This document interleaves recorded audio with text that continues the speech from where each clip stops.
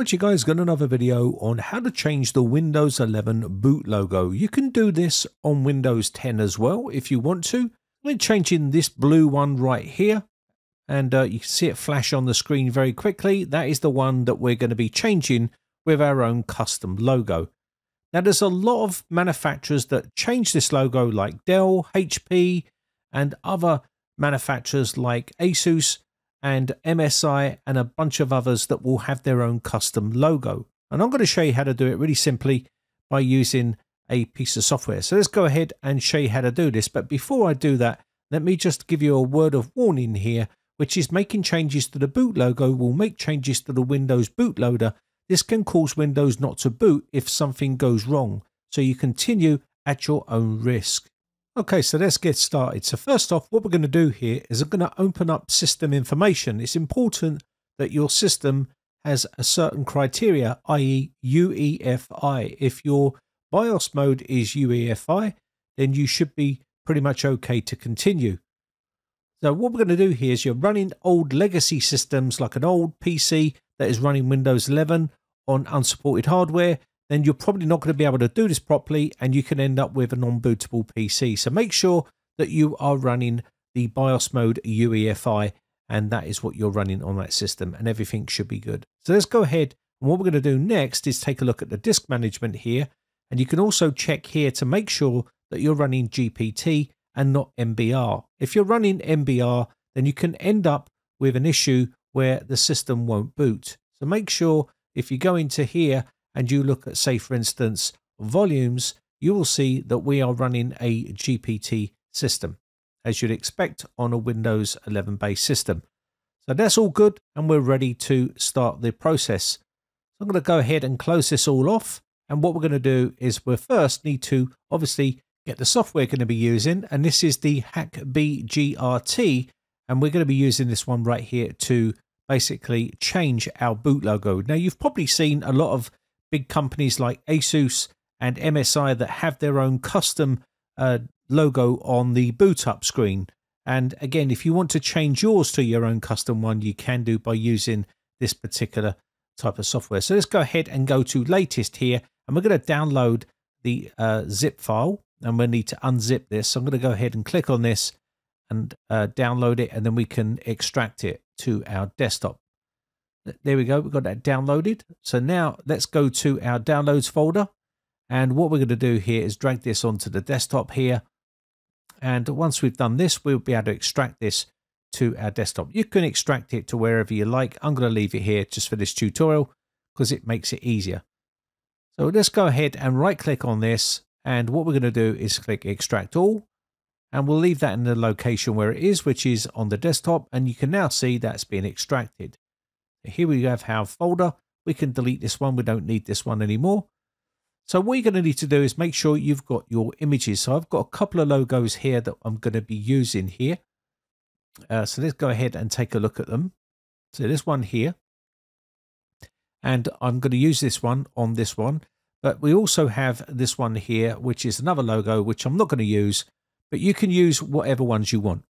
So let's go ahead and open up our Paint. So we're going to go into and type Paint because that's installed on Windows. So I'm going to open this up here. And what we need to do here is we're going to go up to File, Open, and we're going to open our image.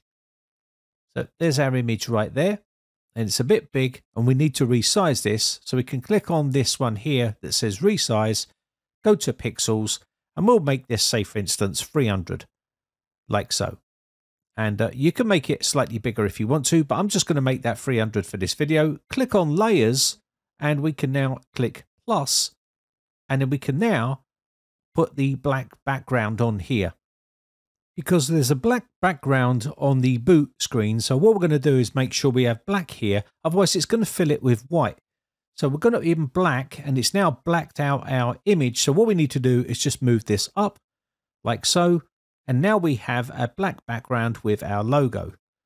So let's go ahead and click Save. And we want to save this as a BMP picture.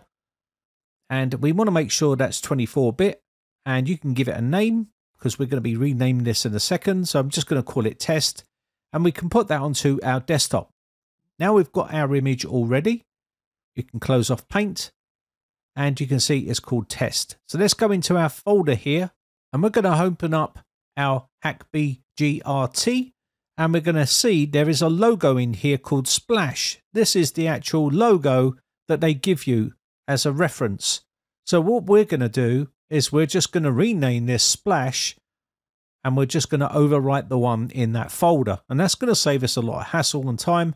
So let's go ahead and just do that. I'm going to just put these on large icons so you can actually see that's what it's called. So we're going to overwrite this one with ours, and it will say replace. And there we go. That's now done. Once that's done, we're going to click on the setup, right click, and run this as administrator. You should see Windows protected your PC. If you click more information, you'll see it's an unknown publisher, but we're going to run this anyway and click yes. And now we should have a little black prompt box opening up here.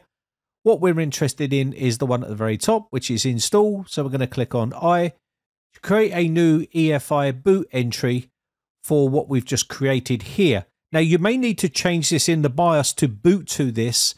But I'm just going to go ahead and load this up and close this off, and you can see all done. And you may need to change the boot order to that HackBGRT image that we've just created there. But in my case, I didn't have to do that. But if you do not get the screen that you're seeing right here, which is the one we just created, then you'll need to go into your BIOS and change the boot order to boot to HackBGRT. Otherwise, it's not going to show your logo. And I'll quickly show you again here what it looks like. Looks pretty cool.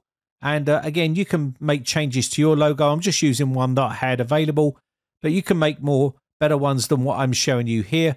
But it just goes to show you how easy it is to change the boot logo on a Windows 11 system. You can do this also on Windows 10 as well.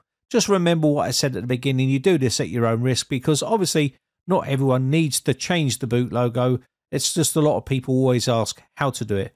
Now, if you want to revert back, just run this as administrator again, and you should get the command prompt box opening up. And we're going to be doing D here for disable, removes created entries and restores the MS bootloader onto our system again. So let's go ahead and do that. And I'm going to push D here. R will completely remove it and disables and deletes all the files and images. I'm just going to do D here for me, and run this and see what happens. Push any key to close this off.